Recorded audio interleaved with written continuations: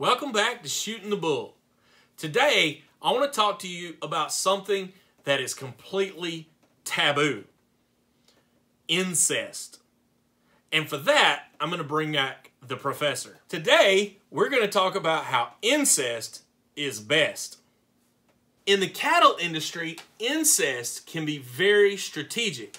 Now, some of you, especially if you're from the South like me, if you get to looking in your genetic history and your ancestral tree, it may look more like a telephone pole. And some cattle are that way because we intentionally do what we call line breeding frequently and often with great results.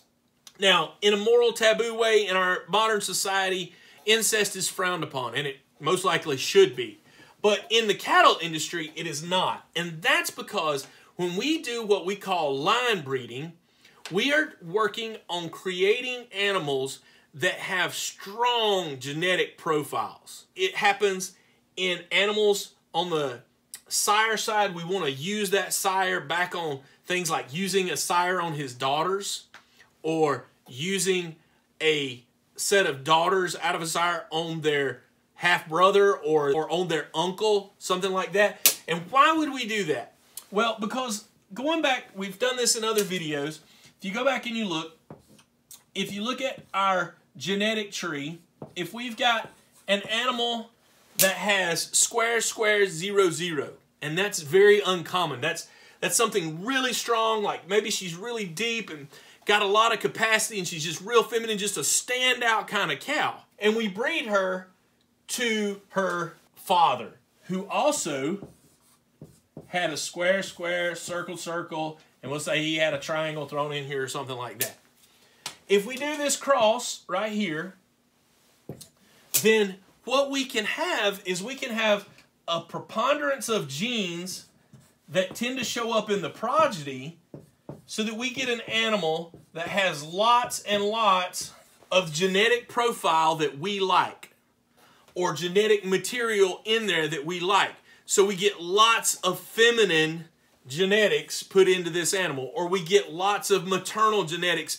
Maybe it's capacity, maybe it's growth. Then you could take this animal and cross it with, say, a half-brother, and now you're crossing it with an animal that has similar DNA, and we're getting an even thicker coat of all this. Now, if you're familiar at all with X-Files back in the day, or with too many people from the South, you know that incest or line breeding can cause problems eventually. There can be genetic defects that come from stacking too many genes.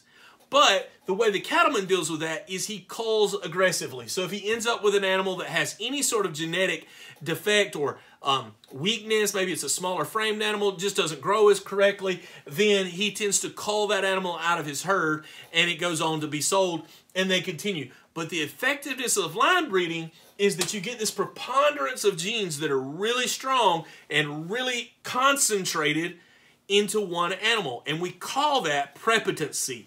When an animal has a concentration of those genes in their system, that it becomes a preponderance or a prepotency of those genes in their system. Now, if we cross this animal using heterosis, which is the opposite of line breeding, it's crossing as far away from it as we can possibly get, then we have a real chance of carrying a super strong gene from the line bred animal and you putting that into the offspring that's crossed with the other animal. So now not only do you get the hybrid vigor of the growth from the other animal, but you have a huge opportunity to carry these traits that you love so much about your original cow into the progeny that's being developed.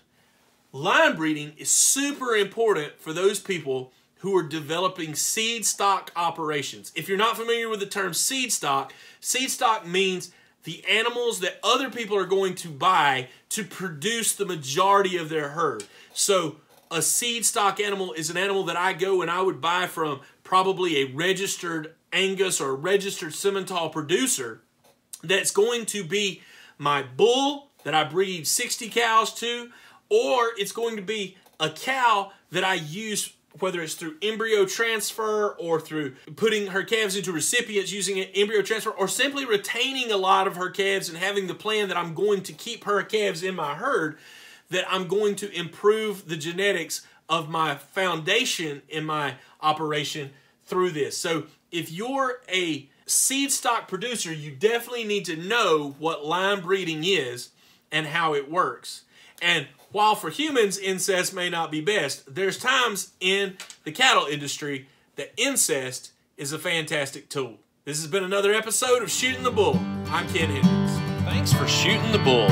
And don't forget to like the video and subscribe to the channel so that you can get all the latest updates.